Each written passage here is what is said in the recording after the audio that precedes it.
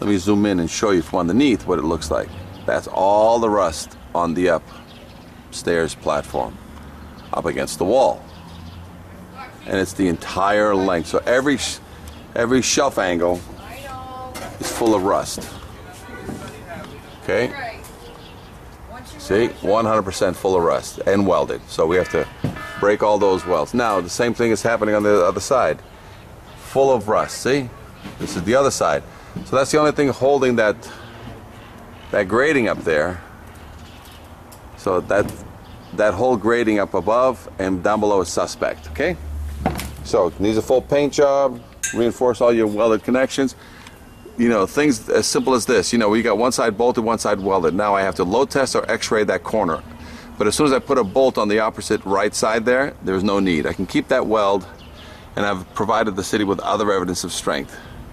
See these bolts into the building? I need to basically make sure no water is coming in from above. So whenever you have cracked areas like this, water's going to get in. So I got to seal this up against this uneven building. It needs to be sealed to stop the water from getting in there and causing issues in areas where people are concerned. Again, full paint job. The fire escape has been rotting, you know, rusting away for many, many years because you still got some of the old paint here. And again, the full length, this needs about 8,000 pounds plus of sand to basically load test.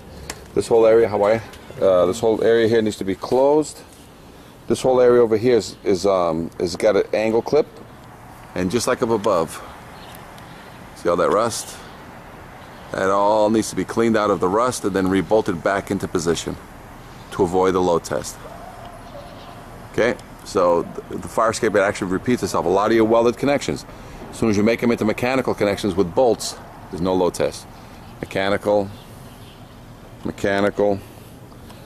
Okay, and this staircase is going there. So as you look from below, even though they're welded from up, they've got new bolts from underneath. But these bolts are about 25 years old. We'll get the actual age on this fire escape to determine whether or not it's at that time where these bolts need to be changed out to avoid the load test. But they've also welded it from above. But the bolt is the primary. The weld is the secondary on this. So 100% of all these treads need to be painted.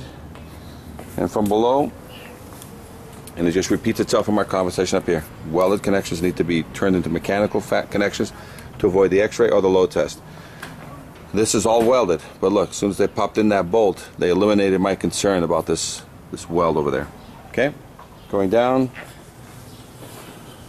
have a question for me? Okay, just listen. Yeah.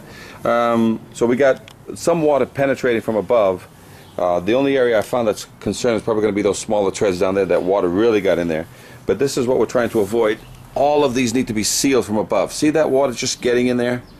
And that little gap is almost a 1/16 now, but that's going to become an 1/8, a quarter over time. So once you get all these cleaned out, we need to seal this with silicone to stop the water from getting in there through freeze and thaw. The footings look like they're in good order. They're sitting on good sono tubes. Good connections into the corner. They're welded and bolted, which is great. Again, this whole shelf has got rust inside, debris and dirt. Look at all that debris. Look at all that dirt getting in there and just growing rust. What kind of rust? That kind of rust. Got it? So that's making all these platforms suspect. So we need to get in there and remove all that rust and then rebolt that shelf angle back and then put bolts on it, and that's both sides. Okay? Rust.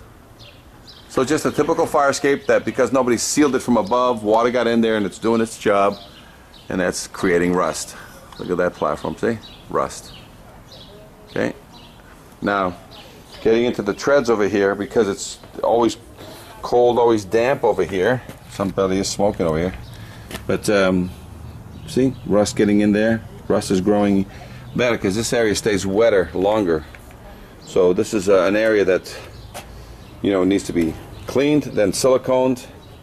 But otherwise, you know, the into the ground, it's in pretty good order.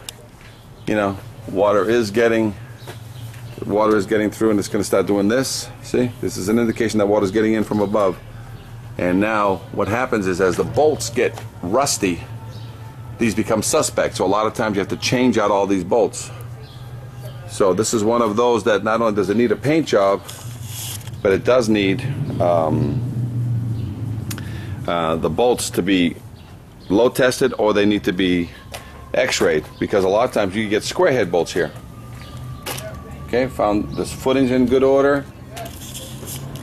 So you need a bolt there, you need to put a bolt there. This is only to avoid the load test.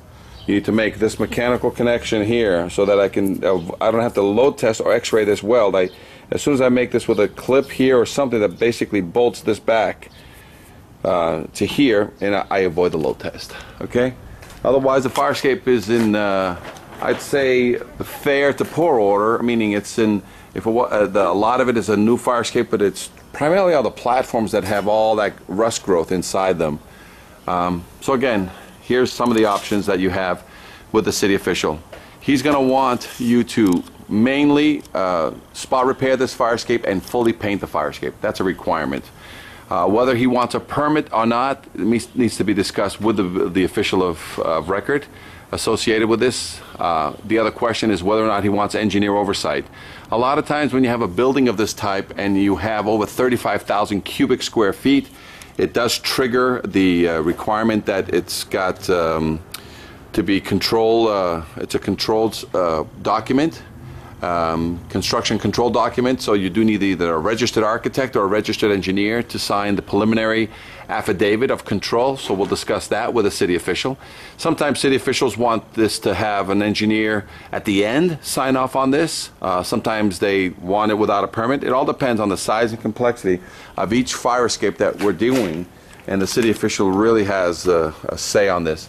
The next step is that you go to a meeting with a city official, either at his office with this report or a meeting here at this site for him to decide what he wants to do next.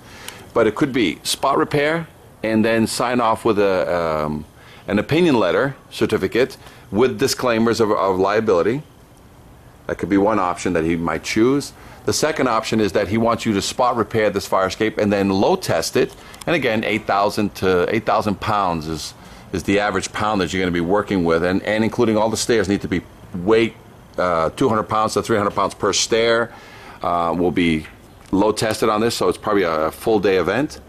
The next thing that's involved that he may say, he may want you to, or he could offer it that you refurbish all the connections, all the welded connections, change all the bolts on the stairs, for example, and basically there is no load test because you've provided him with the refurbishment or other evidence of strength to avoid the load test.